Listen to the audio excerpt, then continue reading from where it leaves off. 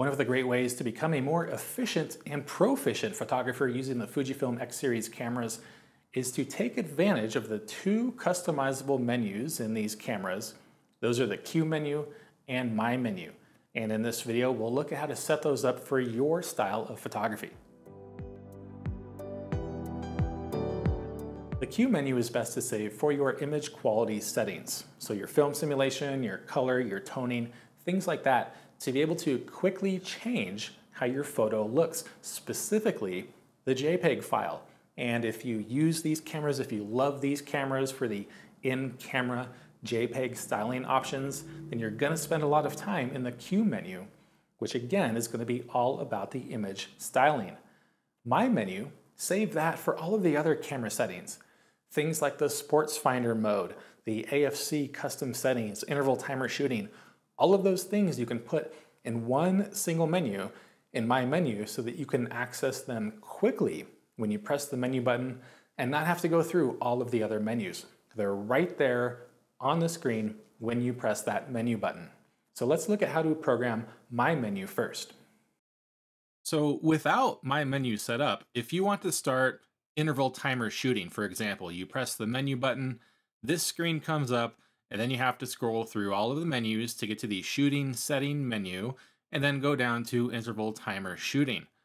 Well, when you have My menu set up and you put that into My menu, now you press the menu button, this screen comes up showing My menu, and then you can scroll down to interval timer shooting without having to go through the rest of the menus. You can even order this as the very first option in that menu if that's the thing that you change the most. So let's look at how to actually set that up. I'm going to be demonstrating this on an XE4, but nearly every single Fujifilm X and GFX camera is the same. So press the menu button, go into Setup, and then User Setting.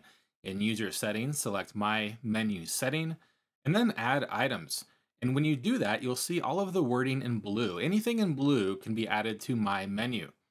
So if I wanted to put image quality in My menu, I would use the joystick to scroll down to image quality, press OK, and now it's added to my list. If the next thing I want to add is long exposure noise reduction, I press OK to get back to the selection menu, scroll down to long exposure noise reduction, and press OK. And now I see that added to my list. I press OK again to get back to my selection screen. And let's say the next thing I want to add is focus mode. So I scroll down to focus mode, press OK, and now focus mode is on the list. It's the third thing that I added. But if I want to put that at the top of the list, number one, I use the focus lever, the joystick, to just bump it up to the first slot. And then I press OK again to get back to my selection screen. I just repeat this process, going through the entire menu, pressing OK every time one of those blue items I want to add to My menu. And then in that list screen, use the joystick to move it up or down in the order, and then press OK to keep repeating the process. When I'm all done adding everything that I want into My menu, then I will press the back button a couple of times to get back to this screen. Everything will be saved. Just note that there are some options, especially in these setup menus, that cannot be added to My menu, and those will be grayed out. So you've used My menu quite a bit, and you've realized that photometry is high on your list, but you hardly ever use photometry. Image stabilization mode is low on your list, and you do use that a lot. So now let's reorder the items. Press the menu button, go into Setup, User Setting, My Menu Setting, and then Rank Items. If we're going to move photometry lower in the list, for example, I'll use my joystick to scroll down and select photometry, press OK, and when it's highlighted in yellow, then I'll use the joystick to move that down in the list where I want it. I'll press OK to save. Scroll to IS mode, press OK to highlight that, and then move that up in the list using the joystick to where I want it, and press OK to save it. And then you can do that to reorder all of the items you want, and then press back when you're done. And then you realize there are some items you don't use, like AF range limiter. You've never used that, so why is it taking up space in my menu? You can remove items by going to Remove Items, using the joystick to scroll down to the item you want to remove. Press OK. A prompt will come up asking you if you really want to remove it. Highlight Remove and press OK, and then just press back when you're complete removing items. So this begs the question, what do you put in my menu? Well, I can't answer that for you because everyone has a different style of photography and use different things. So I would just recommend going out and using your camera. Photograph as much as you can. Different genres, different styles, all of the different things that you do as a photographer. Note which settings you change the most and then put those in my menu. You can put up to 16 items there. I've never used all 16 slots, but just go through that process and figure out what you want to put in there. The next custom menu we're going to look at is the Q menu. In shooting mode, you'll press the Q button to bring up your image quality settings and change your styling. As a default, all Fujifilm cameras have 16 slots in the Q menu. In some cameras like the XS10, XT4, XT200, that first slot is reserved for your shooting mode or your custom setting and cannot be programmed. However, the rest of them can be programmed and customized to what you want. Additionally, some other Fujifilm cameras like the XT4, XE4, you can change the number of slots in the Q menu to 4, 8, 12, or 16.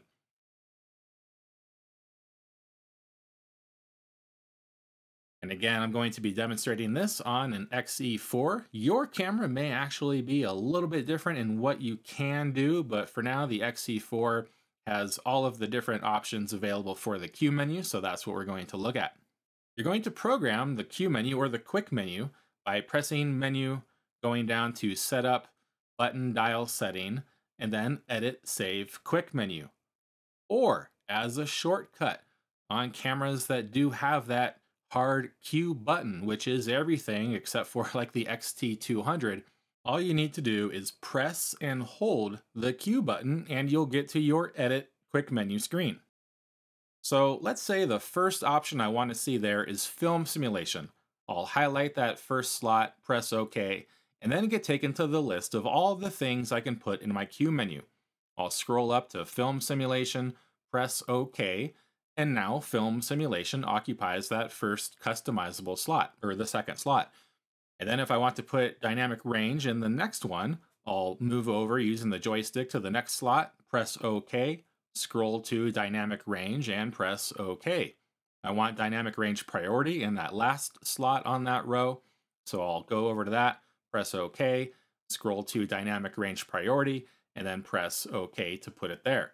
And then I'll repeat the process for all of the programmable slots in this quick menu screen, which is a 12-slot screen.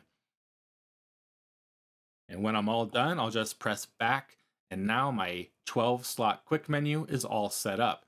If I want to set up a different quick menu for either 16 or 4 or 8 slots, then I'll have to go to the button dial setting menu, go to the Edit Save Quick menu, select 4, 8, 12, or 16 there, and then I can edit and then set to use one of those menus.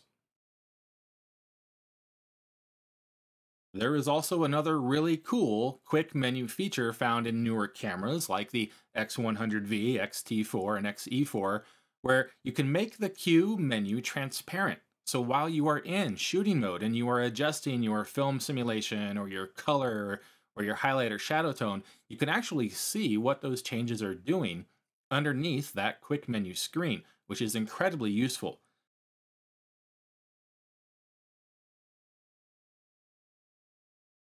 In cameras that have it, you'll find this option under the screen setting menu under Q menu background, except for the X100V. The X100V, this option is in the button dial setting menu.